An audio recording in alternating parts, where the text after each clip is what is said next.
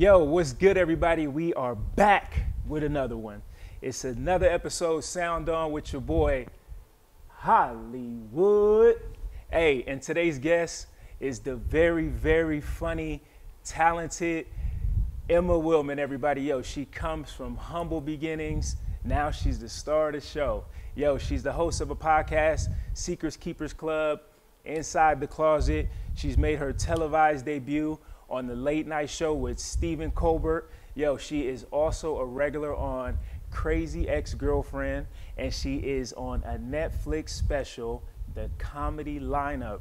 Yo, I got all the details in the description down below of all her content. Yo, and if you're not subscribed, please subscribe, and don't forget to smash that like button. I hope y'all enjoy.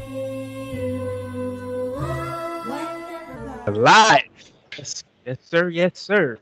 Today's guest, Sound On, Hollywood Hagen. We have the very talented, special stand-up comedian, actress. Most recently got involved with podcasting, Secret Keepers Club, Inside the Closet. It's a pleasure to welcome Emma Willmann, also known as. Thank you so much. I appreciate that. I'm a Woman. Yeah, you are someone to stand up. Thank you. Yeah. You didn't think I was gonna throw that one in there, huh? Yeah, you know how that came about was there's a comedian from Boston. He lives in New York now. His name's Mayron. And he's like this really over the top guy. He's just like a very like flamboyant, very loud guy, and he was hosting at a comedy club. This is years ago. And I remember getting off stage. I said, "Thank you, good night, Emma Willmann."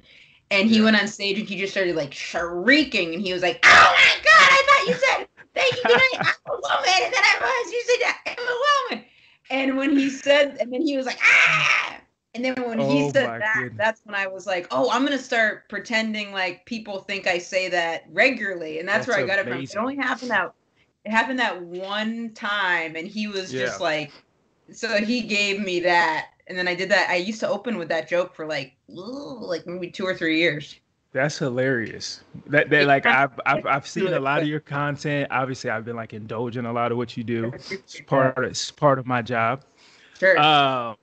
And that was one of the first things I saw. I forget where it was at. I think it might have been one of your live Stephen Colbert's. But I was like, you said it so fast, and you said it like right after your name, and I was like, oh yeah, I can see why. Yeah, that show was live. Normally they pre-record those. Like if you were gonna do it, normally they'll have I don't know if it's a couple day delay or what, but that was live because the first time they filmed it, Bruce Springsteen was the guest in the episode, and he went long, so I got bumped. So then, which was fine with me, but my mom was there and was like, "I thought she was gonna be on tonight. Like I told all my friends." And I was like, no, we don't. It's all good. That's hilarious. At those type of productions, they'll have like PAs that are a bunch of PAs around you, like being like, okay, go here, go there, or helping you out. So the PAs were like, and then my mom was like, well, can't you talk to somebody to get her? And I was like, so then does your mom really talk like that though? No, it's more like it's like what her essence feels like. Oh my goodness! Because when you talk about your mother, she doesn't talk like that. But if you talk to her for a little bit, then you'd be like, I get it. You hear like the real like East Coast feel, the little because you are from Maine, right? I'm from Maine. Yeah, she grew up in Massachusetts. She's very like East Coasty feeling, but her voice is just. I guess I associate her with just. It's not nagging, but it's like. Aggressive inquiring, you know what I'm saying? Got it. It's like hilarious. I love it. What's going on? Arizona? Oh, who's that from? You know what I mean? She's like a lot of questions. Yeah. That's hilarious. That's dope. That's dope. Come back, and then we did do it live. So that clip you saw was totally like, as I was saying it was on the TV. We'll get into that obviously, more in detail, I guess. But yeah, before we do that, I always like to do this to start off my podcast because I think it's important, right? I consider you an artist, right? What you do is an art. It's crafted. You work on it. It's something that you do, something that you put your blood, sweat, and tears into, right? Sure. and it's always interesting on the background of it, right? How the idea came about, and even as far back as your childhood, right? And Sure. you're from Blue Hills, Maine, right? Yep, that's right. Okay. And population of 800 people. So I City. lie about that. It's 2000, but Oh, it's 2000. same thing. Same thing. 2000. So I don't know why. I don't know why I lie about that. But it's so small though that like you had like in order for you to learn how to parallel park, you had to go find another car to park around. Oh, you did do a lot of research. Yeah, I lost that it. is Like, that is totally true. It was like we would have to be like, okay, that was like hard. Parallel, because first of all, it shouldn't have been on the test in Maine because at least where I was, there was no other cars around. So we'd have to like wait until there was something going on in town, or I'd have to call a friend and be like, can you go park? So then I'd have to practice parking around another car. And I failed that test 6 times. That's hilarious. You use like where you use like where you're from and it being like a really small town. I think that's actually pretty cool that you do that, because I mean there's a lot of people that come from, totally different, beginnings, totally like, like culture that I'm sure the culture was just so much different than like the everyday city culture, right? So it's really cool for somebody like you that's one up and coming. You're doing really well at what you do, right? And it just goes to show that you can really find talent from anywhere, right? So, the reason I always say I used to always try to start with being from Maine. And one of the, I don't know, like, do you watch a lot of comedy? Yeah, I've been watching comedy since birth. Oh, nice. So I didn't. I only started watching like maybe in the past. I mean, like when I was in college is when I started. Yeah. But for me, the hardest part of starting a set, because comedians like say the same thing a bunch of times. So if a comedian comes out and says, "Oh, this just happened," like it didn't just happen. But the hardest thing for me, they're just trying to contextualize it. The hardest thing for me is figuring out how to start. So I'll be like, I want to start and set the tone. So saying I was from a small town, I was like, oh, this is the reason I would like to start with that is because it would kind of like ground it in a way. Because I don't know if it would just be me in my head, but I'd always be thinking like, oh, I wonder if they're thinking this or that about, or should I address how I look or whatever. Yeah. So saying I'm from a small town would be something that I noticed people would be like, oh, like, okay. Yeah. And then, it was like a soft, you don't want to come out too hard. It's genius, right? I think 100%, because appreciate that. Yeah, because I mean, I think the biggest thing when it comes to comedy, I think as the listener, it's all about how it resonates, and it's all about how they can relate, right? Totally. So when your approach is like, hey, this is me, I come from a small town, I'm not from your big city, your big LA or your big New York, right? They're like, oh, okay. I feel like, off the top, it's like I can relate with this girl, right? So and it's trying to be like, oh, I don't think I'm too fancy or anything, which which is good, but I can't open with that anymore. So I've been struggling because I opened with that on the net. I did Netflix 15 and the Colbert that time. So now I'm like, I've been having a hard time finding other stuff to open with. Yeah. So I got to figure it out. And then it's like the things that you talk about. So, I mean, just for example, right now, what's going on right in the world, we're all experiencing a lot, man. I mean, it's I think a lot of things are starting to get developed and a lot of things are starting to get pushed out into the world of like, what's really been going on. Right. And I think being a comedian, right, it's important for you guys to touch on these sort of topics. Right. I guess I guess I could just open it up to you. Obviously you're Caucasian, right? You, from what I see and what I wasn't, and you're like, have you ever met someone who looks Caucasian? I mean, I know there's like someone that's me, because I had a friend in college who, have you met someone who, I had a friend in college who was Caucasian, she had red hair, but all her brothers and sisters and her parents were black. And I remember she told me that, and I was in my head, I'm like, okay. And then I saw a picture of her family, and it was for real. Oh, wow. Yeah. I mean, I she don't still know. was I don't know. white, Yeah. but it was like a thing. It was weird. Was she mixed? Obviously. I mean, it was so weird. I didn't. I mean, I say with full respect, weird. I want to be careful using that word, but like, I was like, No, what was her name? it Jada, didn't. and we It became didn't make friends sense. later. And It I didn't make still sense. didn't ask her too much about it. Like, she wasn't offering it, so I didn't want to be like, so is your mom having a affair? Like, it was like, just she didn't. It would have been up to her to be like, oh, this is the deal. But she was more like, yeah, these are my brothers and sisters. I'm not adopted. I have. And then she like inserted whatever it was called, and she was like, yeah, it's crazy because Yeah. people say racist stuff to me because they think I'm white, and then I'm like, no, psych, and then Psych. psych. But You were wrong. I am white, and my That's parents are white. hilarious. I guess yeah. I kind of want to open the floor up to you and kind of get some of your thoughts. Obviously, from what I've seen, you seem pretty cultured. You mentioned that you probably grew up with people of color, right? I'm sure you've. Not that many actually. Like it No? was. I mean, Maine's the whitest state in the whole country. Oh wow. It's really, but I think it still is now. It's interesting. There's a big Ethiopian population in Portland, Maine now. And my Mm-hmm. friend in college is Ethiopian. And when we met, she was like, I'm from Maine. And I was Mm-hmm. like, oh, I'm from Maine. And then I was like, what? Where in Maine are you from? Exactly. She's like, fucking Portland. Ethiopia. But this is where I ended up. So in Yeah. my hometown, it was almost, I mean, it was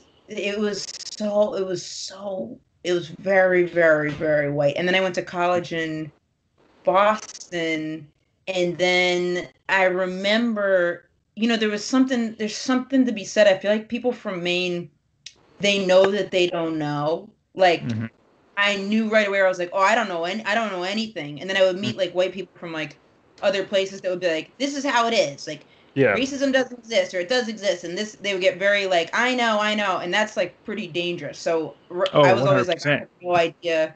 And then I remember it was like sophomore, junior year of college is when, and I know learning about this stuff is a privilege because I got to like pick to do it, but Mm-hmm. took this class on like anti-racism. I was in an interracial Okay. relationship and I took it to like impress my girlfriend. And then I remember I was like, I went through a phase where I was like, oh, I hate white people are awful. And I was like, I Mhm. hate white people, blah, blah, blah. And then she was like, that's not productive for you to Yeah. do. Like, people of color don't need you coming up all of a sudden because you had this experience being like, guess what? White Yeah. people are problematic. Like, she was like, Mhm. congratulations that you had that light bulb moment. Like, Yeah. go fuck yourself. And then I was like, oh, but that was when I Yeah. started kind of seeing the the white the whiteness that is like integrated into it integrates everything in ways you don't Oh, even know. 100%. 100%. And you don't need, it can't be trusted, like, because like when I'm like, okay, if I'm to comment on stuff, I'm like, I can't even be trusted because I don't know all the ways it's like seeped into Hmm. my brain. I don't know Yeah. you know Let me ask you this. How do you feel about the lack of education? I think one of the biggest pushes now that is that the I'm lack of against it. just the lack of education. Like Yeah. school districts picking and choosing how they educate students, leaving certain things in and out. How I do you feel know. about that? I mean, because that's obviously important because a lot of people are in the unknown, right? They're like, Right. everything's getting exposed right now. People are just like, what? Like that's been going on. That's been Yeah. happening. Like, you know what I mean? It's because my wife, I mean, bad. I'm again not pro it. Yeah. Like I think it's because it's to keep the more oppressed people are, Hmm. then it keeps the people on top because like that's why they Yeah. don't teach how capitalism really works in schools because then Mm. it's easier for them to capitalize. But like the Absolutely. whitewashing of history, I remember there was this book. Did you ever read The People's History of the United States? Did you ever People's read that? history.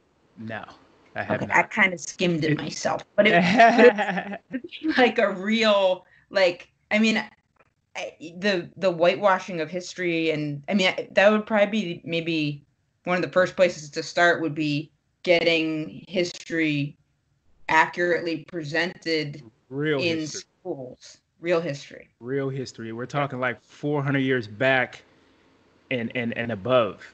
Right, You know, like I mean, things are starting to pop up on everyone's timelines, and they're like, right.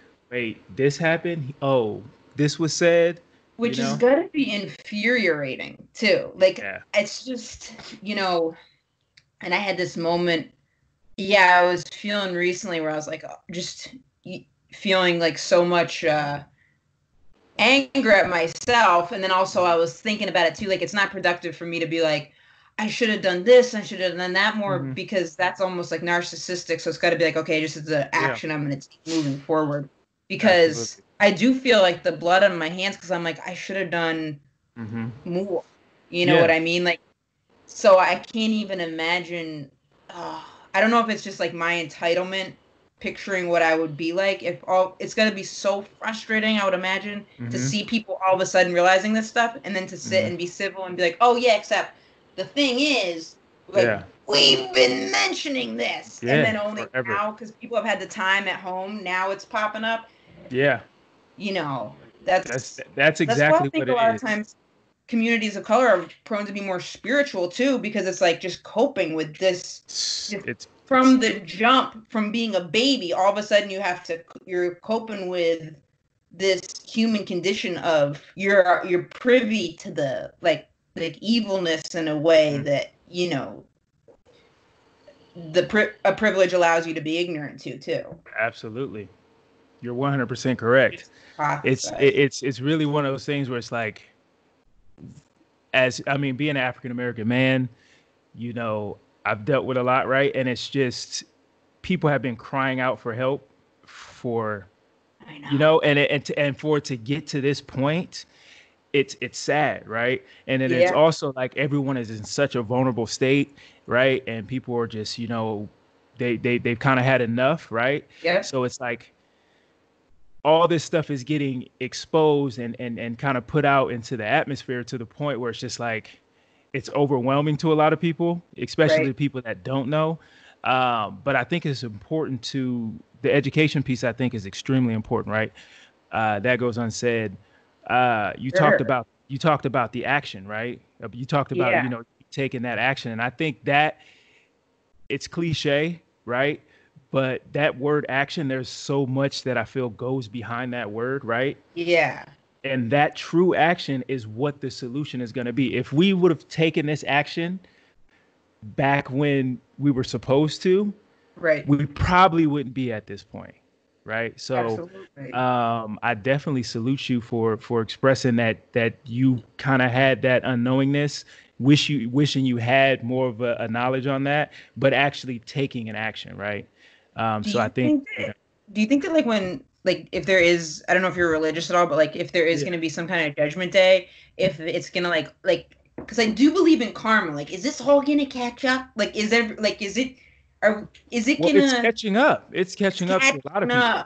It's catching up to a lot of people. I mean, I'm seeing some of the most random things. Like, people are literally losing their jobs.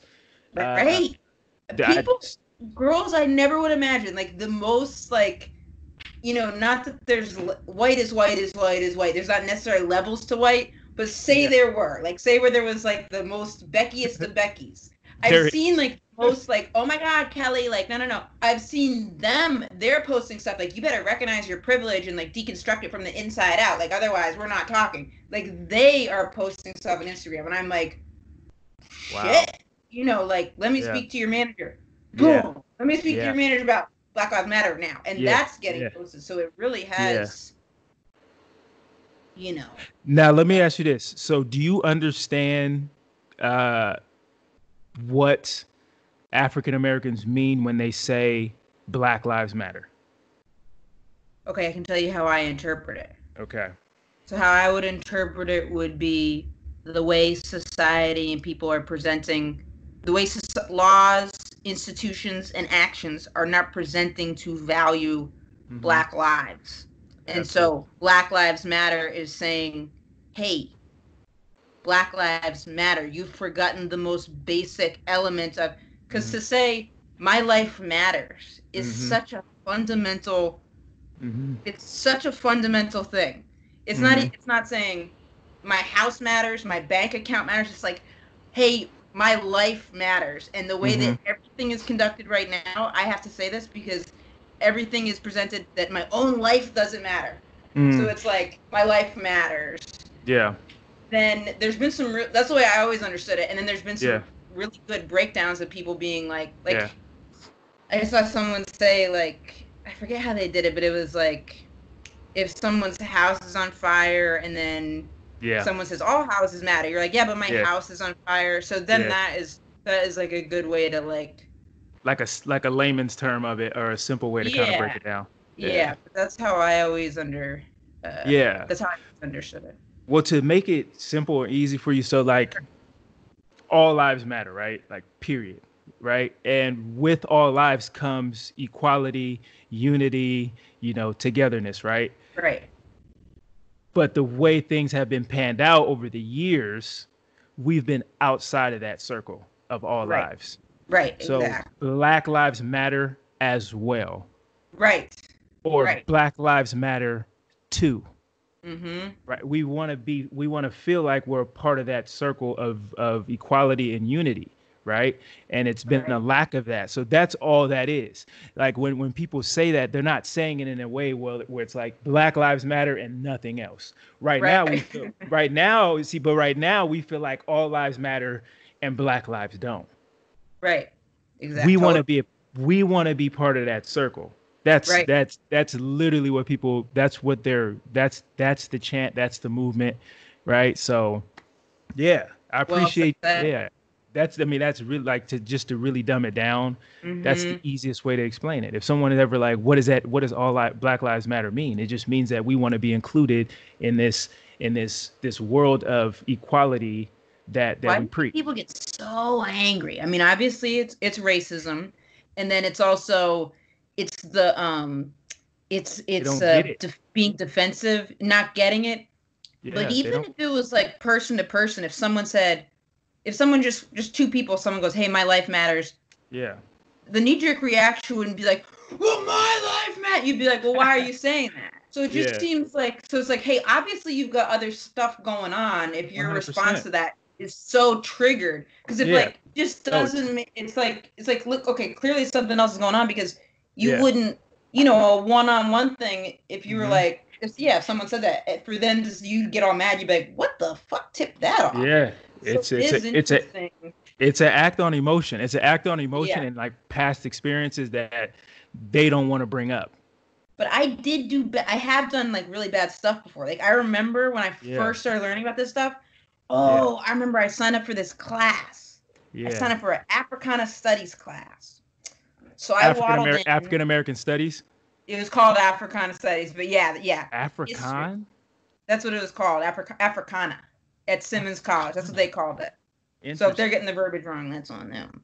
But I remember going into the class, and we had this like workshop, and there was a white woman in the workshop, and she said, she was like, white people can't be trusted. And I remember, and I was only one of a few white people in the class, and I got really mad. And instead of listening, was the teacher Black or was the teacher white? The teacher was, oh God, her name was Donna Thomas. That could be. She was a person of color, but she wasn't Black. She was probably a mix. She was probably a mix. You said mix. I thought you just said she was probably a bitch. I was like, no, she was yeah, bitch. I'm like, nah. I mean, she's pretty nice. I would never. She's probably a bitch. She was really nice, but she handled me the right way, because I was very problematic in my response. I remember she said that. She goes, because it was about like building bridges. So, she said basically if a white person comes in and they say, I want to be an ally, the white woman said basically don't trust them, because their whiteness might come out at some point, like trust them in limited amounts. Sure. Now I see what she's saying. Yeah. But at the time I got pissed. I went, what? I was like, how could you say that? And then I did something, which now I'm like, I took up a lot of space in the room. I was like, hey, how can she say that? Like, blah, blah, blah. Yeah, what does that mean? She's supposed to be a teacher. She's the blah, blah, blah, blah. And then I remember a couple people in the class were like, I see what you're saying. Yeah. But then I went to the teacher and I was like, how could she say that? And she was like, she put me in my place about it. But so I would do very problematic things like that. I I was making it about me is what it was. Yeah. You know, there's a whole point of a conversation. Everyone else is already way past that. But then I'm in the class basically being like, hold on, blah, blah, blah. And then I was lucky enough that, you know, the teacher was like, but I got to have that experience because I got to go to college and I got to. Absolutely. And also, and there was a personal, I think it is important too. It was like, it was like I had a personal tie-in to it because of my relationship. It wasn't like before I was in that situation, I wasn't like out of the goodness of my heart, like, oh, I need to go learn about this. That's just happened. And that's part of the privilege too. Like I just kind of fell into it and then kept up with it because it's the truth. But it's like, that's how hidden it is in trying to like learn about. Oh, my mic just cut out. I can still hear you. Okay. Yeah, you're good. Yeah, no, it's really it's a lack of a lot of things. Education is one of the biggest things, but it's really a lack of a lot of things. Yep. But yeah, I appreciate your insight on that.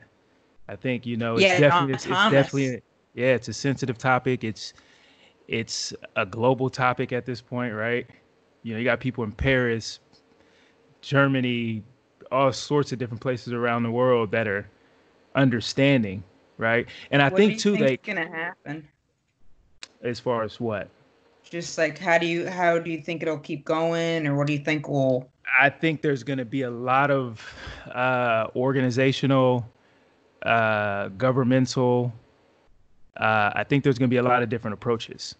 You know, I know the whole defunding thing is like really going into place. Minneapolis just put that to action. I think a lot of bigger corporations are going to start making a stand. You know, I think there's going to be. I know. Yeah, I saw that because someone was like, "Oh, yeah," like it was like banks are doing it, but it's like you're the same. But that's the thing where it gets tricky if you dwell too much. I don't know. It's going to be a lot of non-toleration. Right.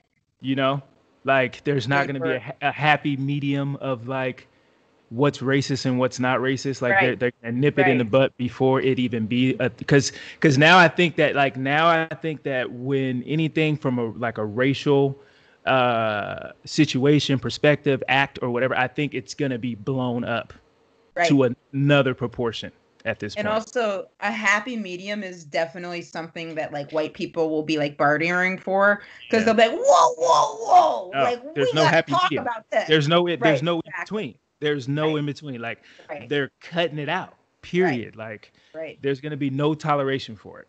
Right. Like I think it's going to be one of the biggest things that like we're going to focus on probably for the next 3 to 5 years until people start coming out and really noticing a true change. Yeah, and I think white people have to see the buy-in for them too to do the right thing because I truly wonder, I'm like, do you know what that means to give up that privilege? If you do, you don't even know all the ways that you've got it because then you'd be, you know, it's going to be, and then it's like the human condition of, because people kind of want to pull on to unearned benefits that they don't have to have. Like what's the backlash, and it really is an incredible. And I think too for especially the larger corporations, it's going to come down to consistency, right? Yes. Of them coming out right now, but not it being a moment for them to capitalize. Totally. You know what I'm saying? Totally. Yeah, I think like the capitalization point on something like this is easy to do. So if you don't stand by your word and your word's not bond, we will come right back to it. Yes. We will come right back to your little Instagram post. We're gonna come right back to your Amazon screenshot. You know what I mean? Like you will get exposed. You're gonna get exposed. Right. I mean, I think that's so. It's gonna be a true plan of action. Like people are gonna be paying close attention. You know? Yes. Yeah, and it really is about the consistency is key. That's 100%. Where the consistency of, because you know, also I've been trying to think, okay, I need to look at myself in it because so many people are like, I'm just talking like white people, I can speak to that because that's what my experience is, will be like, this person did this and this person did that. I'm like, well, why don't we start with what you did wrong And then we can work from there because then you can really see how nuanced this is. So I go look back and say, this was not right. You know. Yeah. No. Yeah. You're 100% right. I think too it's gonna start I've been having nightmares. Yeah. Yeah, I keep reliving this one thing that's gonna confront me if I'm gonna go to heaven. I was in a taxi one time, and this taxi guy, he was taking me on a ride around New York, and I remember I was like all pissed because I was like, hey, this isn't the right way. And I wanted to get, like, I was really mad, and I couldn't tell what ethnicity he was. Like, I thought he was maybe Indian, but I couldn't tell. And then all of a sudden I was like, I want to see what this guy is. So I started reaching my head around the front because I wanted to be like, this insert type of person can't drive. And I wanted to do that, which is racist. And I couldn't figure out what he was. Yeah. And he had jujubes on his front seat. Like, you know, so I go, this jujube eating guy, these people that like jujubes can't drive. Okay. Yeah.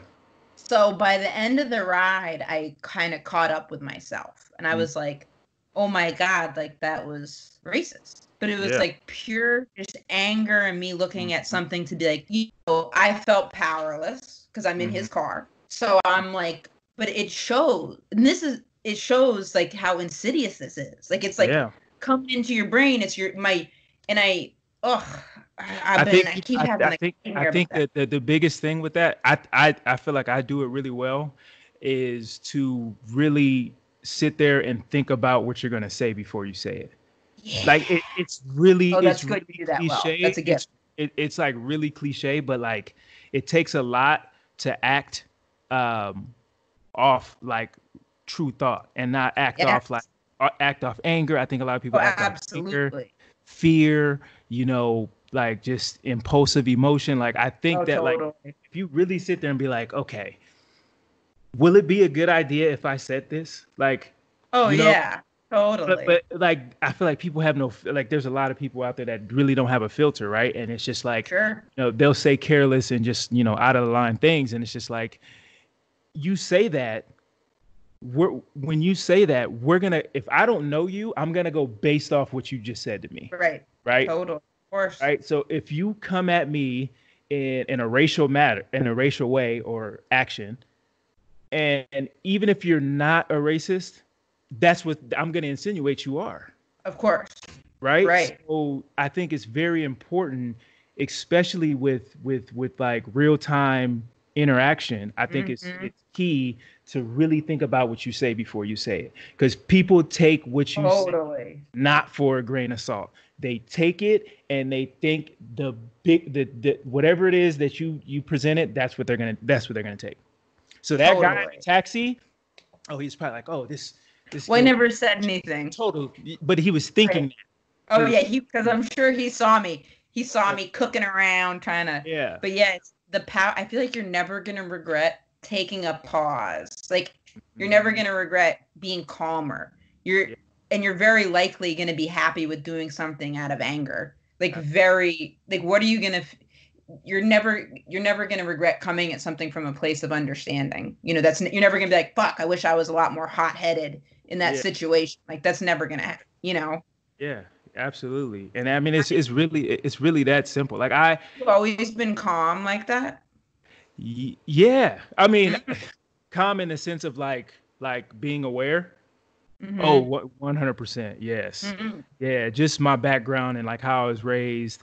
My grandmother, she's really spiritual, religious, right? So, there's some things that she's taught me that I've learned at a young age that I've applied to my life every single day. Sure. And it's treated me well as far as like interacting with people, right? So like, why change that? It's working, right? And that's just what I do. I don't speak out of spite. Ooh. You see what I'm saying? I don't speak out of spite. I see what you're saying. But that's a very rare thing. Yeah. Especially now with social media, when people are used to being like just firing things off. I don't I'll back it up like this. I don't speak out of spite. I speak afterthought. Wow. That's what I do. to sum it up. Like I speak, I like self-thought though. Like, I think you have to think about what you say when you're gonna say it. That's why I don't get into those encounterments of arguing with the dude at the gas station or arguing with the dude at the grocery store or saying something outlandish where everybody in the store is looking at me like, who's this crazy black dude? He's this, he's that. I don't give people an opportunity to say those things about me because I'm aware and the self-thought of what I'm gonna say before I say it.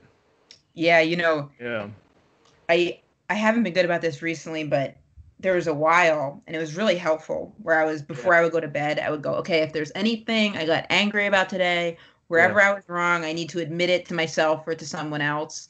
And that was a really good exercise to do. And then also, exactly. And to look at why I would be mad at something, because it usually comes down to fear. I go, okay, I got mad at this person because I'm scared that they were going to take this from me, or I assumed that this.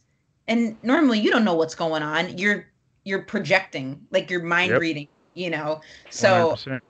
That's something that I haven't been doing it recently, but it was very helpful.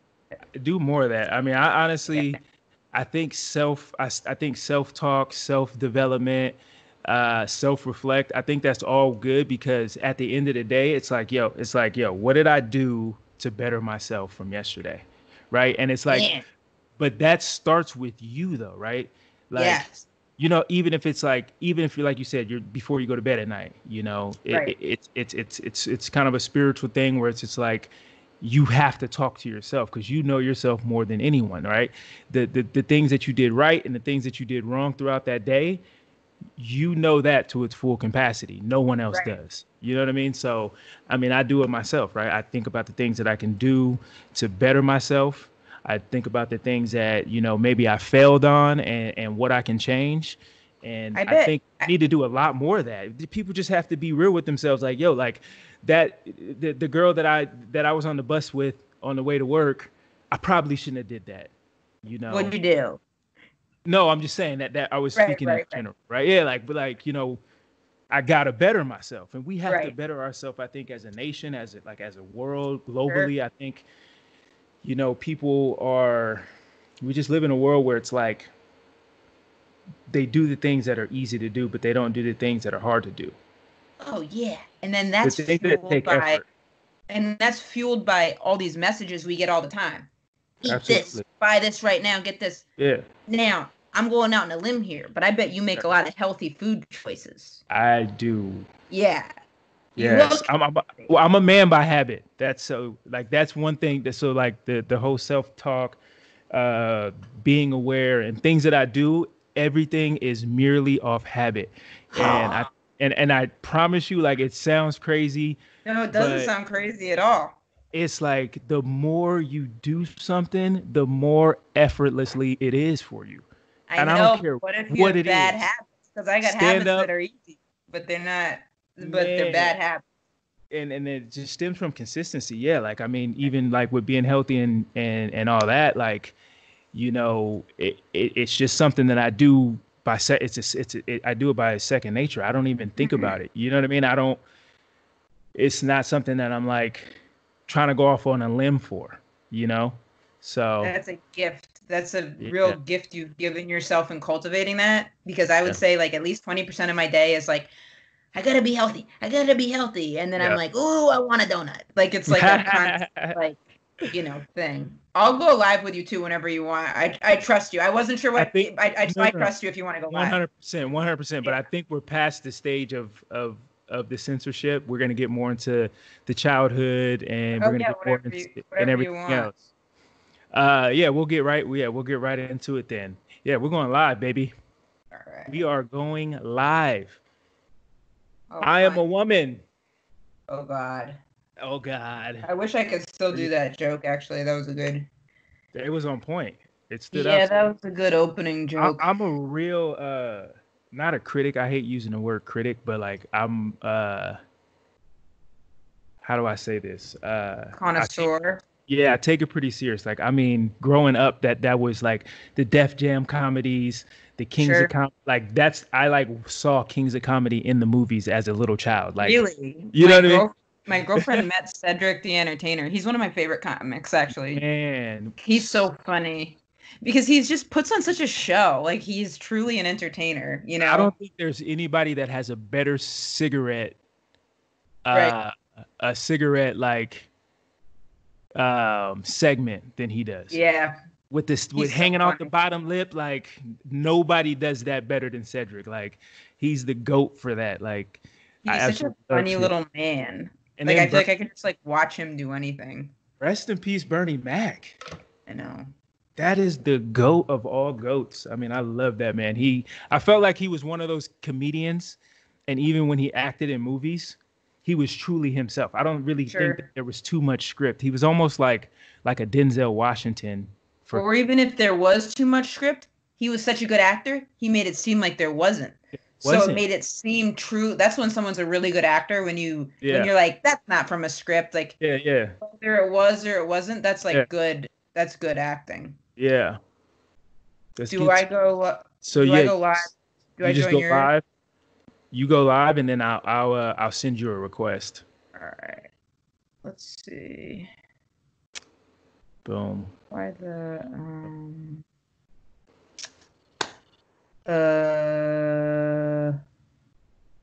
okay, I haven't gone live in about a week. You know how to do what do I think you hit on your page. You hit on your actual page, and then you slide left, I believe, or you slide right. Oh yeah, thank you. Or something like that. I'm still getting you. I went on a hiatus for like 18 months. Oh, good for you. Then I got back into it with a purpose, and this is my purpose. So. Oh, that's great. Yeah. So I've been I haven't done it in a little bit. What's going on, guys? I'm going live with Hollywood. Wait, I don't have it on me. You gotta put the emphasis. Hollywood. I got it. Oh wait, here we go. I'm about to look like shit. There we go. What's up? Oh, all oily. All right, here we go. This is my buddy Hollywood Hagen. There we go. Let's go. Oh boy. Woo! Nothing like live. So I'm doing his. There we go. What's up, guys? I'm a guest on Hollywood. Should I keep the Skype on? Should you what? You want me to keep the Skype on because there might, or just switch it to Instagram? You could just turn the volume down. All right. What's up, people? Oh. Live. Okay, let me turn the volume down. There. What's up? How you guys doing? So he was just telling me about how he is healthy by habit. Healthy by habit. Look, you have to be. So the reason why you got to be healthy by habit, because being healthy by habit creates a different sort of mindset for you, right? Like I'm telling you, so with being healthy by habit comes with consistency, comes with like no hesitation in your process, right? But cultivating those habits are really hard because it's like working against the. I forget who said this. It was another comedian I was talking to from a book he read. That's usually how I get. If someone reads a book, it gets like passed down. But he said that a habit is like, it's like you're like trying to carve. It's something you've carved into the wood, just creating that habit. Then you put a marble and it goes down where you've carved it. And then trying to create a new habit is carving a different little thing to that. And so it's having the marble go down a different chunk of the wood.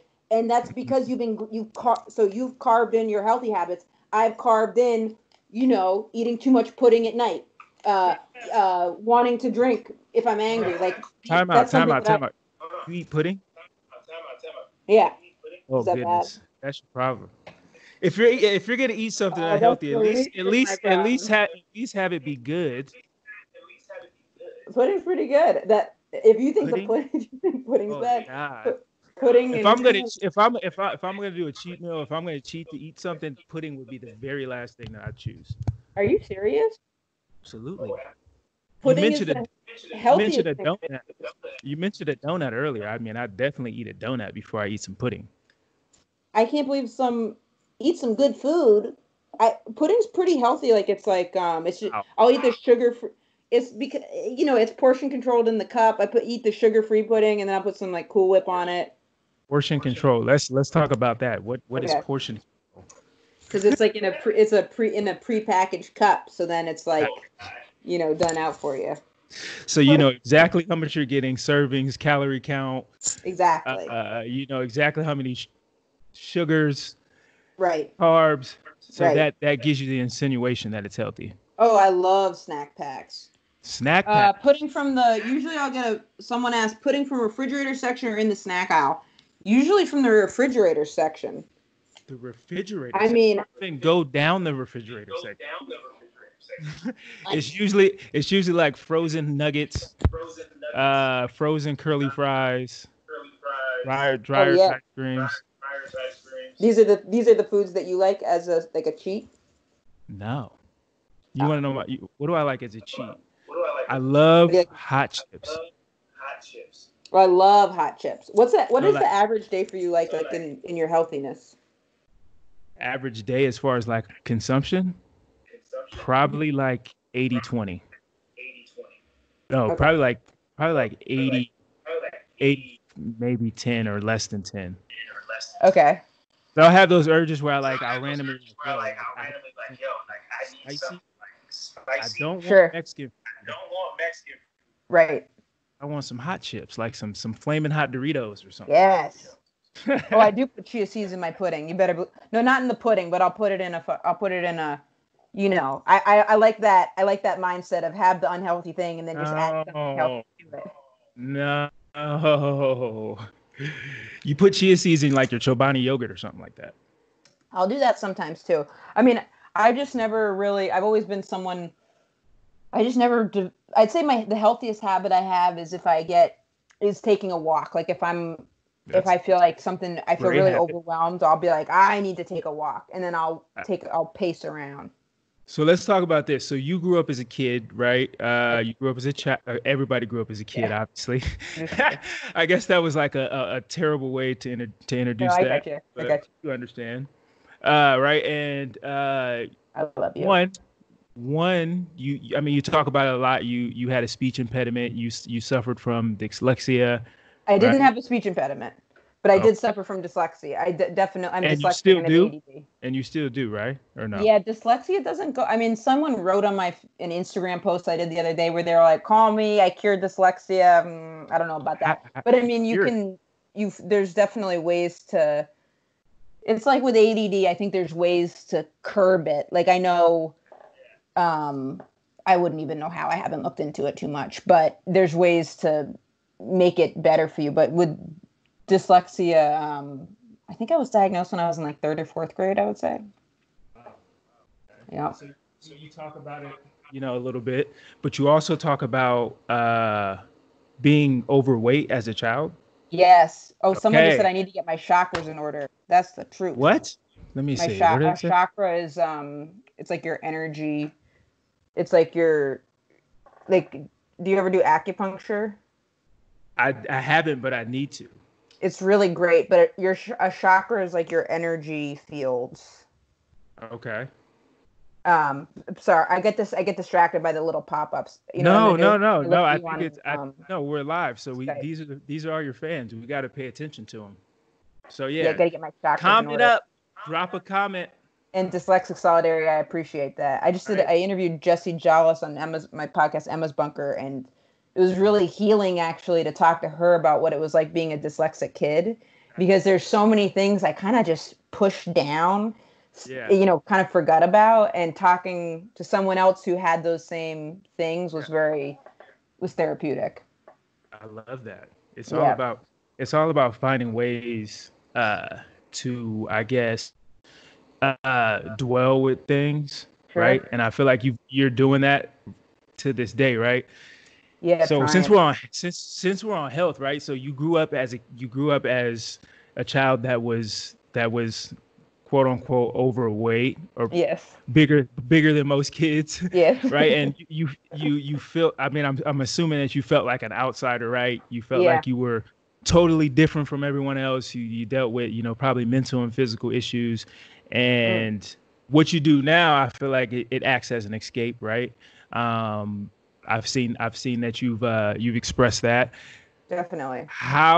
So growing up as a child, how did you get out of that mode? Obviously, you've done some of the right things, right? So you've experienced what it is to create a habit, stay consistent with a habit, recognize results, love results, and then go right back to that same habit. Yes. And that same consistency, right? Yeah. So let's talk about that a little bit. I definitely have noticed a very big separation between a work habit and a personal habit. So if it's a habit that's productive for work, I'll cultivate it like, oh, thank you about my eyebrows. I appreciate that. If it's something that, someone said my eyebrow. So they said your eyebrows look good. And then I took the compliment. Hey, ride with that.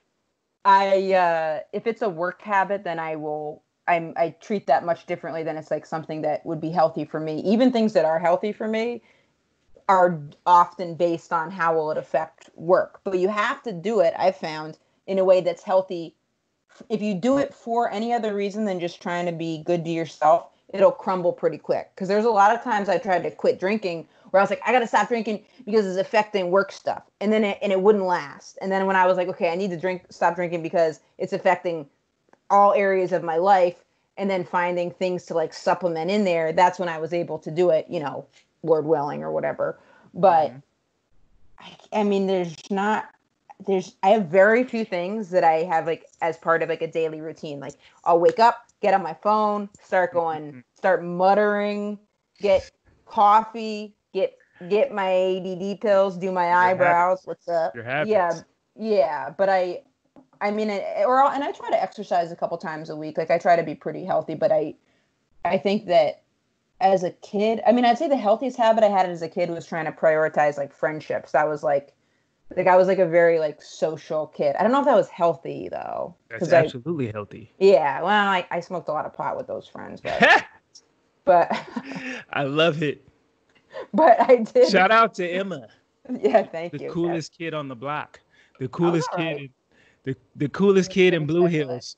Yeah. What's the most rural place you've been? Are you from the country or more city area? Oh, I'm a city boy. But I do appreciate small towns. I appreciate outskirts. Yeah. I love road trips.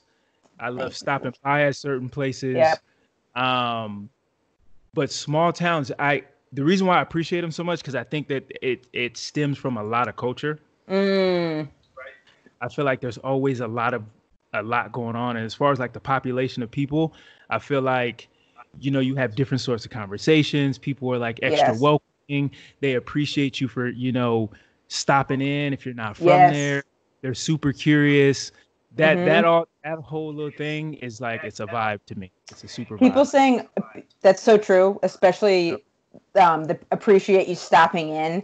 Like there's so many times I remember in my town, there's a couple stores. So there's the grocery store, and then there's the food co-op, which was like the like healthy grocery store. There's a couple restaurants, and then there was this one like general store.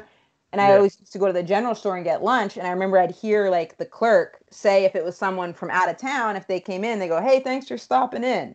Like that's like something. A big whole announcement. It's a big whole announcement. And if if someone, this is how small it is though.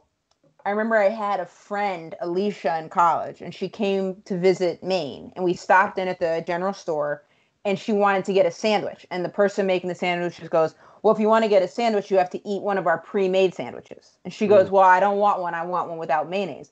And the woman goes, "Well, we can't sell any specialty sandwiches till we get rid of the pre-made sandwiches, because otherwise we don't have enough people buying the sandwiches." And she was like, Cool.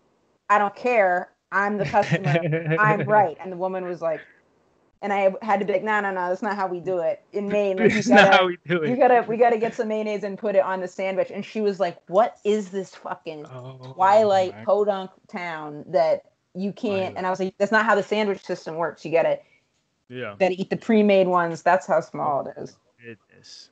Everything is like, it is set in stone. Yeah, it is set. People do appreciate people stopping by, but my town. So I told you that I lied and would say it was 800. It's really 2,000 I got to work on this project in a town of 500 people. Okay. And that was smaller than I ever even, that other 1,500 people makes a big difference. I mean, this town had, and I'd seen pictures of this place before. What town? It's called Somerville, Maine. Ooh. It's really sounds like a city in like a tombstone like movie. Yeah. Like they had a general store that sold they sold guns, wedding dresses, and beer in the general store. Okay, that about sums it up. Mm-hmm. Say less. Right, and I remember someone was like, "Yeah, they're really nice wedding dresses," and maybe they are. That's hilarious. So okay. Before we get into like your career and some of the things that you've done, which, to all your fans, I'm sure they know exactly what it is, but we'll dive more into detail about, the real experience behind it. But congratulations to you. We talked a lot about Simmons College, right, in Boston, the New York school in New York City, right? Yeah, I wish it was called the New York school. It's called the New School. Hi, Megan. Oh yeah, the New School. That's the name. It's confusing. It's very confusing. I just added New York because I thought I don't know. It's in New York, but the New York School would be a better name than the New School, because people are like, yeah, we know it was a new school. Where did you go to school? And you're like, no, the name of the school is the New School. The New School is not a very good name for a school. And that's where you received your master's? It is, yeah. Oh, nice. You took a class at Simmons? I peaked. Simmons was the best time of my life. Shout out. Who's that? Melinda? Melinda Marr. I loved taking a class at, I love Simmons. She's a part of your journey. And then did you go to George Stevens Academy? That's where I went to high school. Yeah, so I went to high school, and that's in Blue Hill. So I went from Blue Hill to Simmons, and then I went to the New School, then I went back to Boston after I graduated. Then I went back to New York. Okay. That was kind of the trajectory. So you finished up school there. What did you go to school for? So for undergrad, I went to school for philosophy and communication, and then for grad school, I went to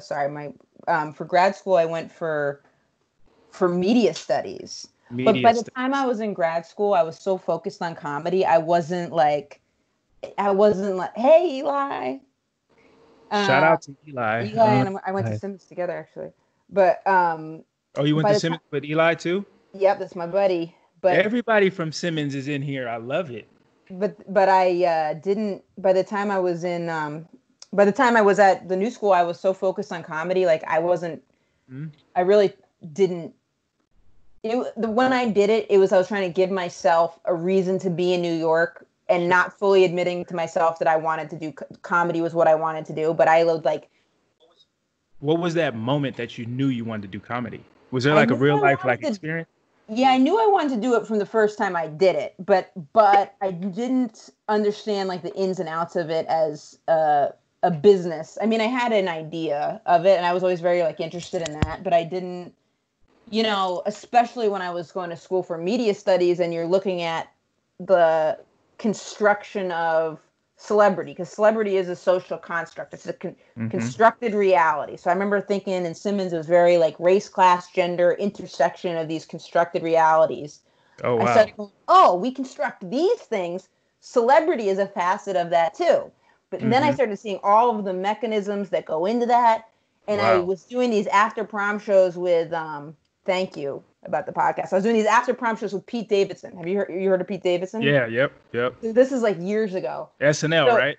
Yes. So I'm doing these after prom shows with him, and then Nick Cannon signed him to his management thing at the time. It was called. Yeah.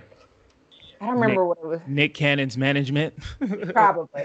So, something cliche. Something like that. So and I remember thinking like, because I was studying entertainment business, so I started learning about age, and I started being like, it's very sexist and racist and homophobic and all these things. And then when I saw Pete get signed to something, I started thinking, he's so young, I'm never going to make it. So I quit performing for like a year, and people would ask me about that. And then I said once, I was like, well, Pete Davidson, he got all this stuff. And they were like, you think that you and Pete Davidson are canceling each other out? Like, you think that someone's gonna not have you for something because they pick Pete Davidson. They're like, you two are not competing. Like, you're only competing with yourself. And hearing someone else say that made me realize like how psychotic that was. That I was like, about. So you quit a whole year because you thought that your competition was Pete Davidson, but in reality, your competition was yourself. Oh yeah, I mean it took somebody to tell you that. But it takes someone mirroring that insane thought to be like, that's who you're letting under your skin. And he's a nice guy. He was really great. He's great. But I started seeing him just like skyrocket. So then that made me be like, oh shit, what am I doing? You know? Well, what are you doing? Let's talk about what you are doing, right? So you've been in the game 2 years, two to 3 years? No, probably like 8 or 9 years, I would say, 8 or 9? Oh, well, I guess I mean, my first Colbert was maybe it was closer to like 6 or 7 or 8. I mean, my first Colbert was 4 years ago, and then my second one was 2 years ago. Okay, I guess it must have been an old article. It must have been. I mean, so it definitely was 100%. Yeah. So let's start at that then, right? So you take that year off, right?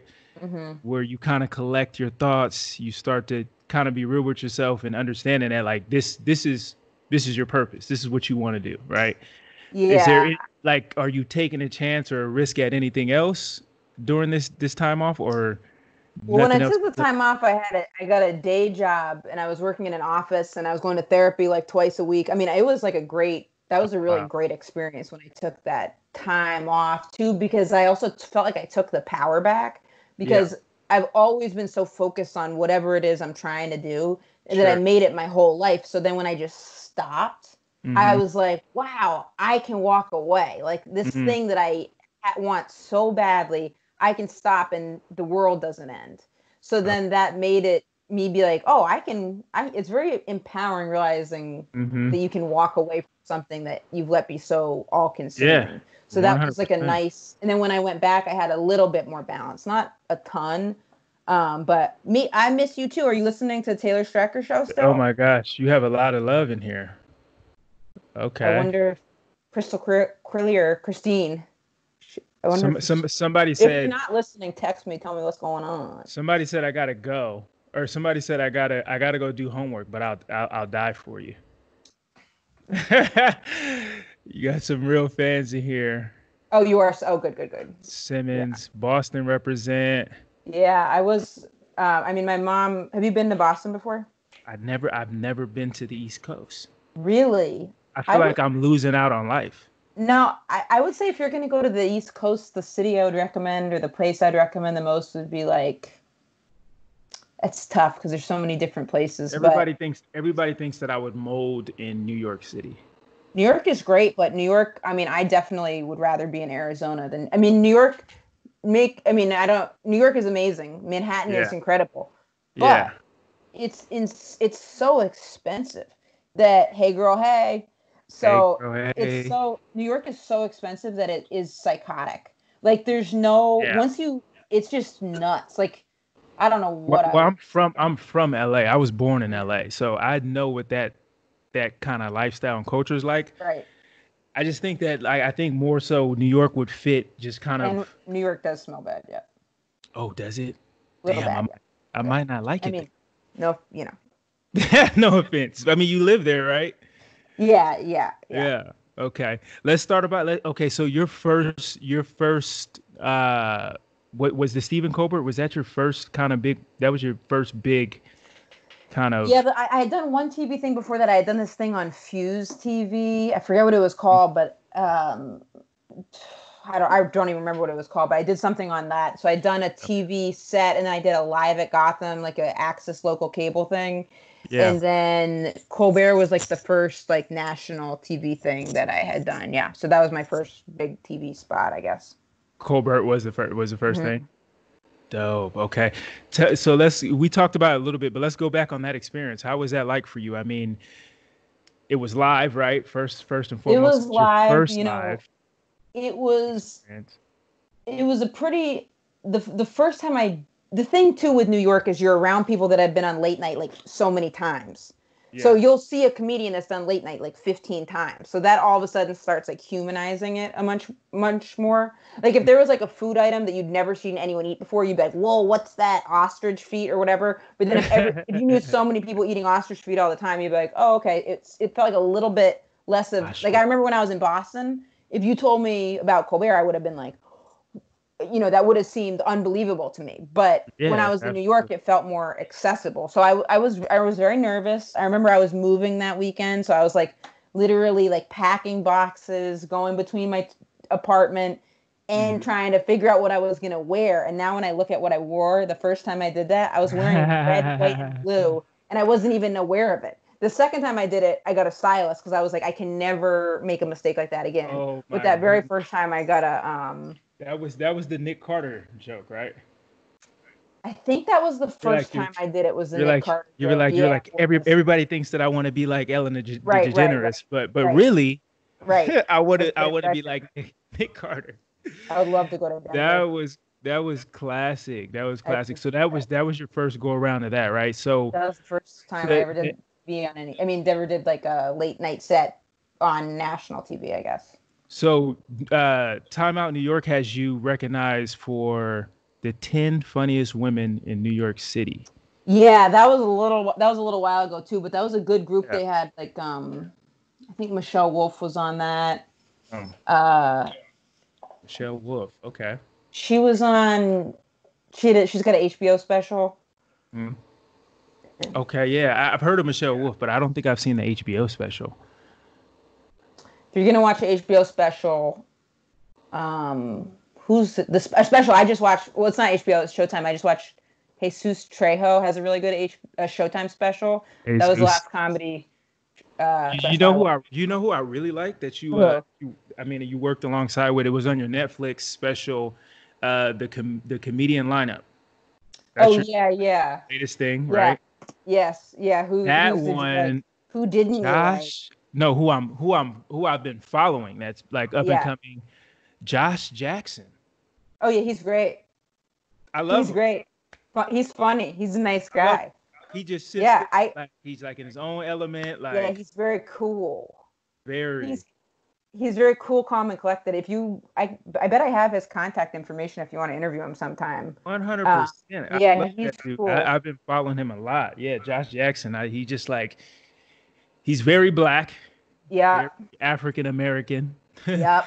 But he's like he's real. He's just like himself. I love it. So did you work alongside him? Right? Too. Sorry, say it again. Worked alongside him on that. Yeah. So the way they did it is they broke it up into filming. So it'd be like we would film. I love Jesus too. I'm interviewing him today actually.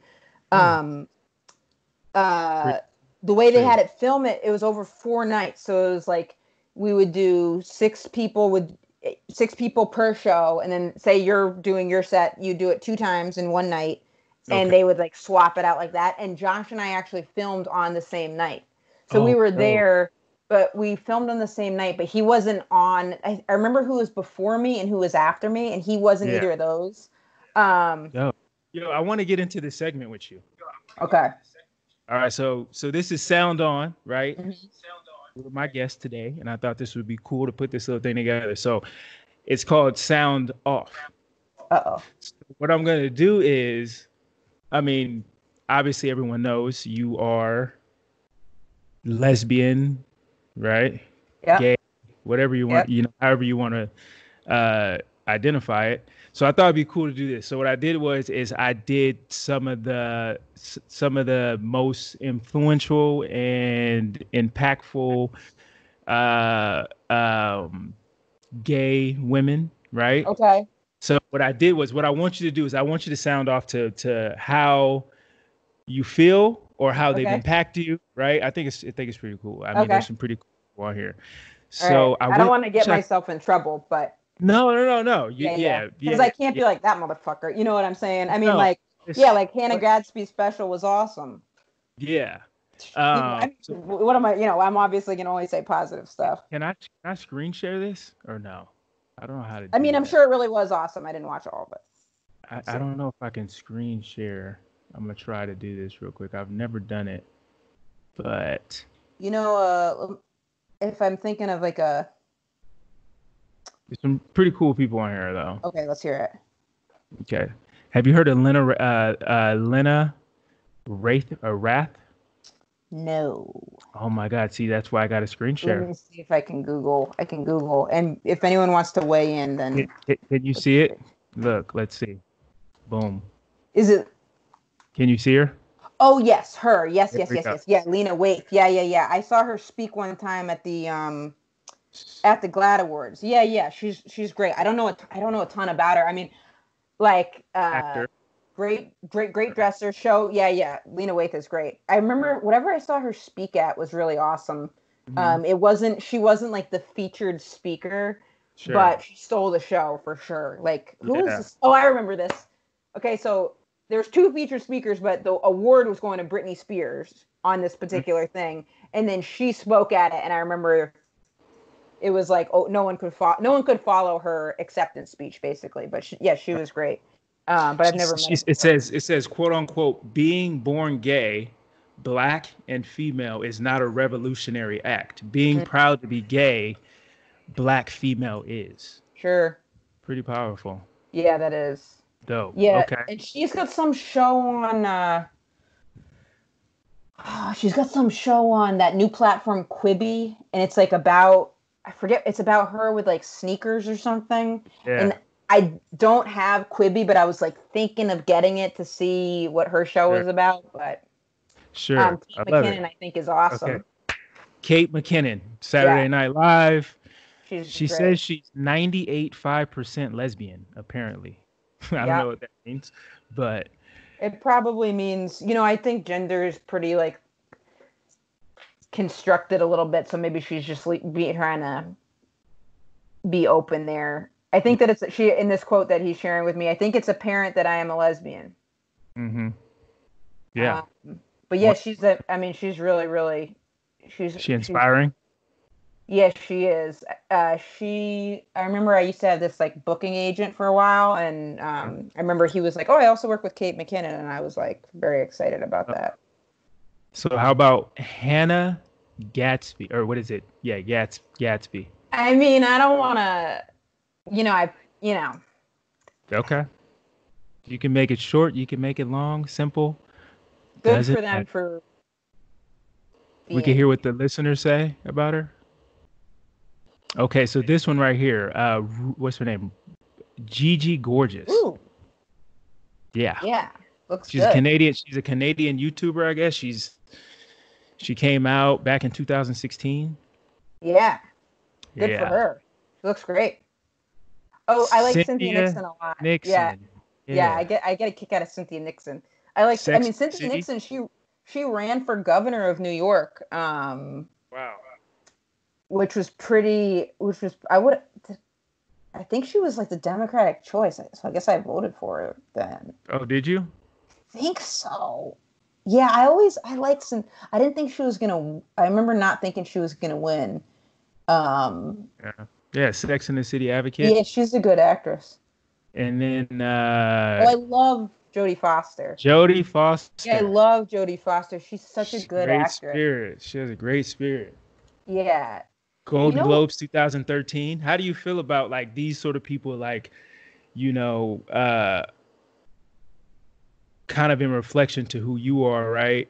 As far as, your sexuality and things like that. How do you feel about these type of people being on such a high pedestal, right? Like the Golden Globes. Well, how does that impact you? And maybe your for someone like Jodie Foster, she was in the closet before she made it, and then she came out. So I think the only one on the list that was like out the whole time was Lena Waithe and Kate McKinnon, who also broke later on. I don't really think about any of the people on this list too much in regards to myself, because Hannah Gadsby, yes, and that's because Hannah Gadsby, when I saw the first, I've met her before in Australia when she was a comedian. Oh, really?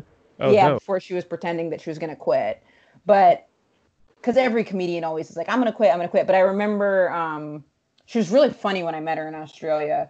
But I'll just think of them, like with Kate McKinnon, they'll seem pretty like, they seem very far away to me because they're not people that I'll see. We're not like going up for the same stuff, you know?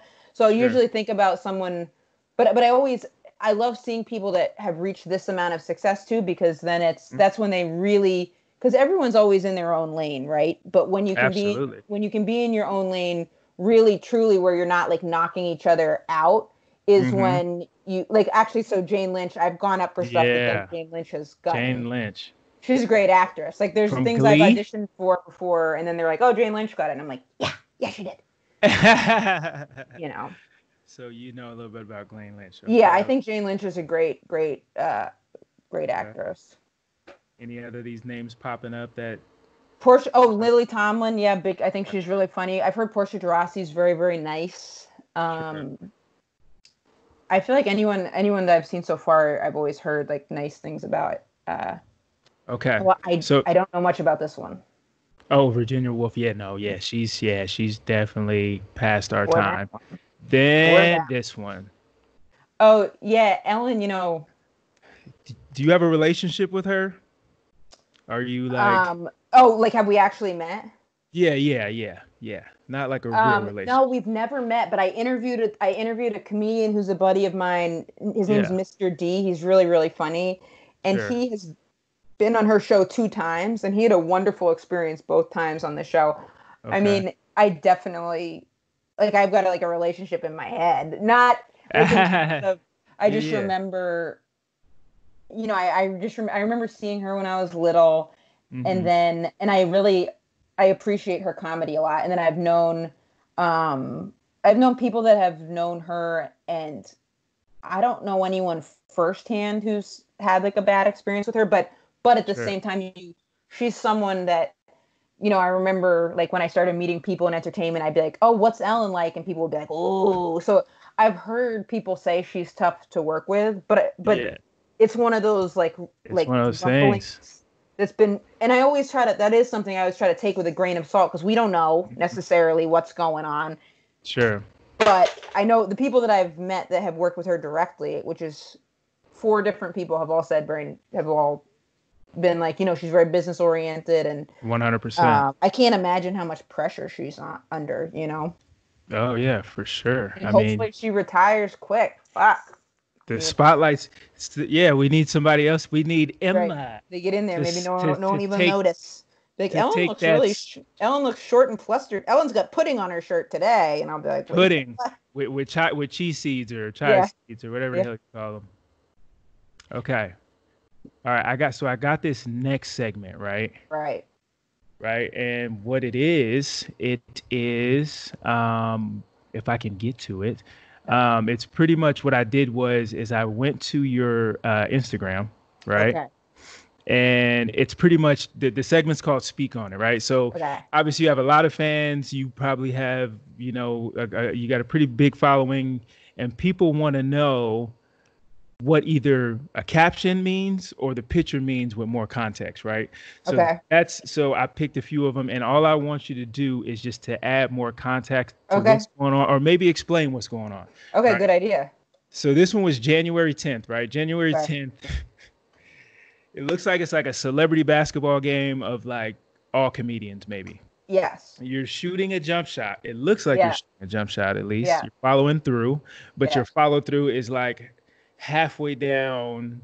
Yeah, I didn't know how to. Too far. Your hair, you look like a fresh scene out of like Dragon Ball Z.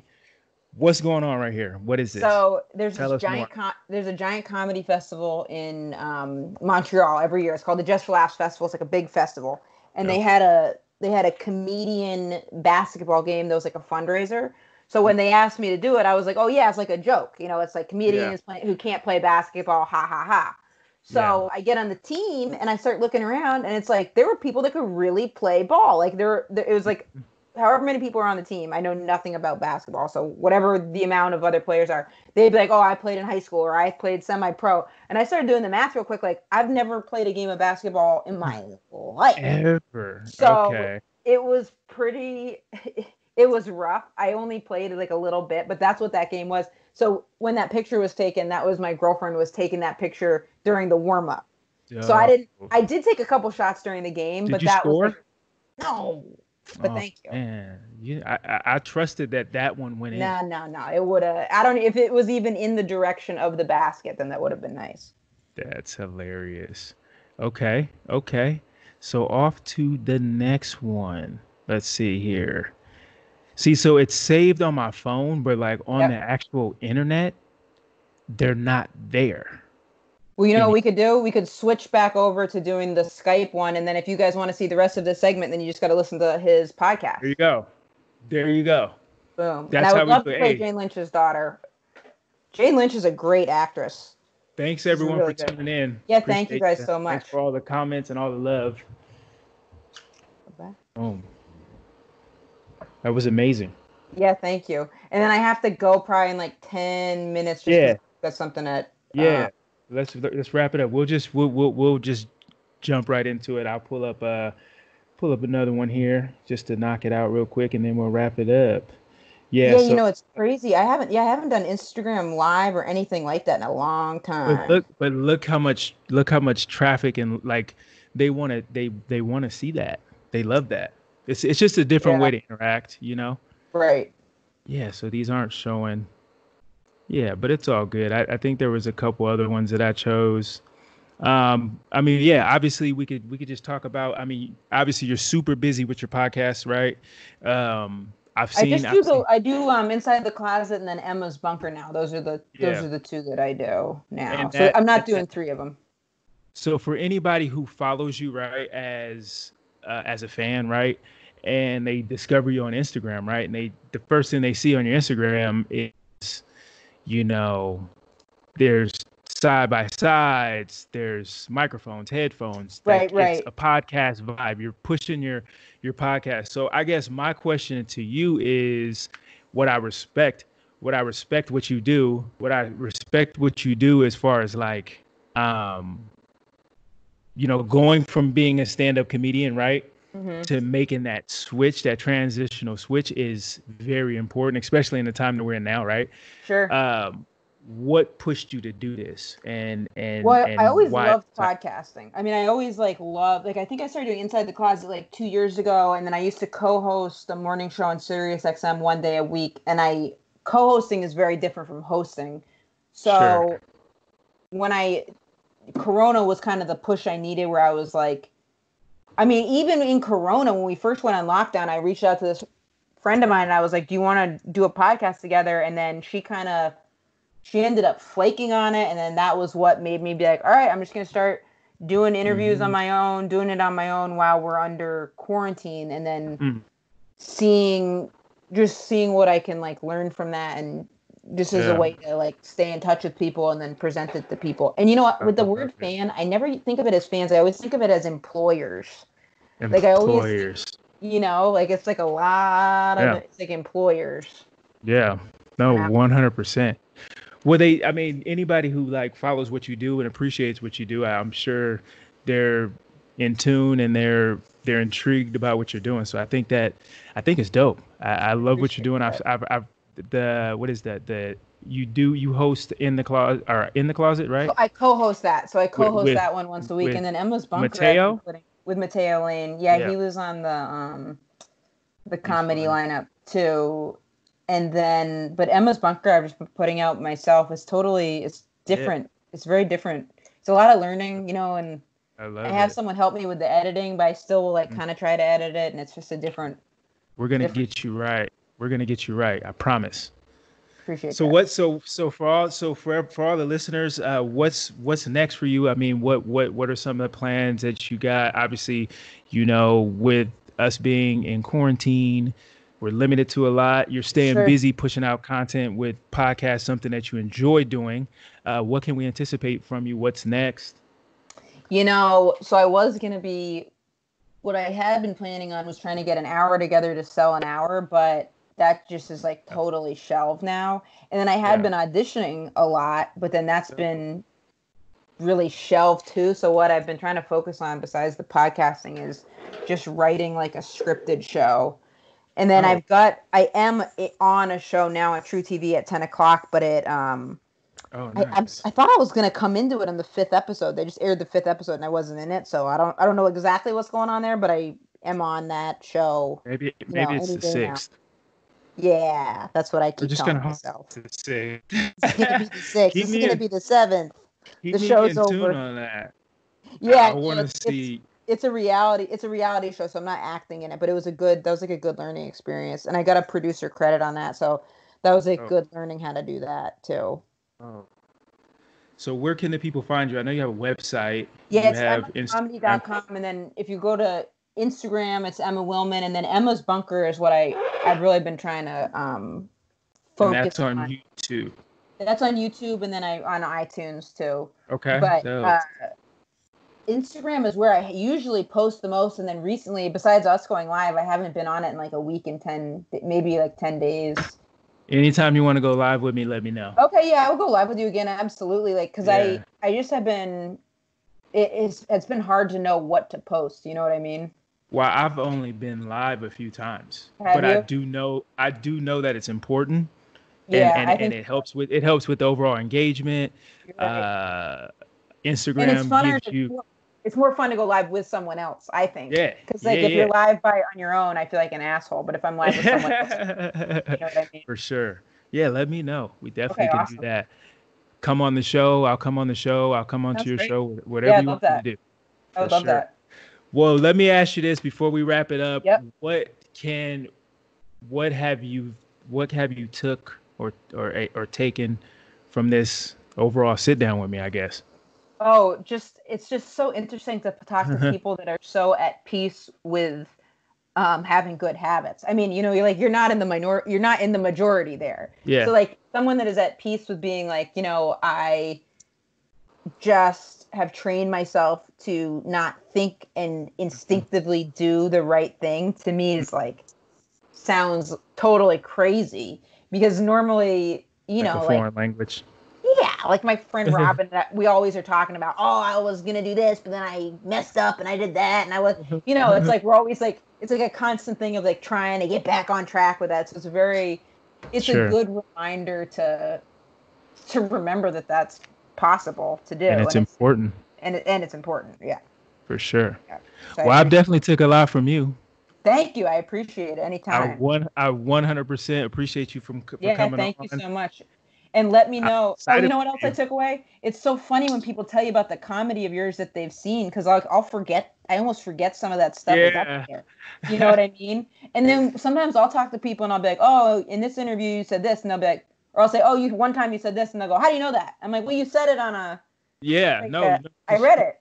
You put out. You do so many stand-ups. You go on tour. You go from city to city. Right. Like people forget they put stuff out. So I heard it from you, but. I got to remind you. Yeah. Thank you so much for having me. I really appreciate it. Oh, 100%. It was such a great conversation. Yeah, thank you. And let me know when this is out, and I'll like retweet it and stuff. For sure. Retweet it. I mean, not retweet. I'll repost. Retweet it. I'll repost it. You're catching up. We're all catching up. Absolutely. Hey, well, I appreciate you. Good luck to you. I wish the best for you. Likewise. And keep after it. Likewise. Thank you.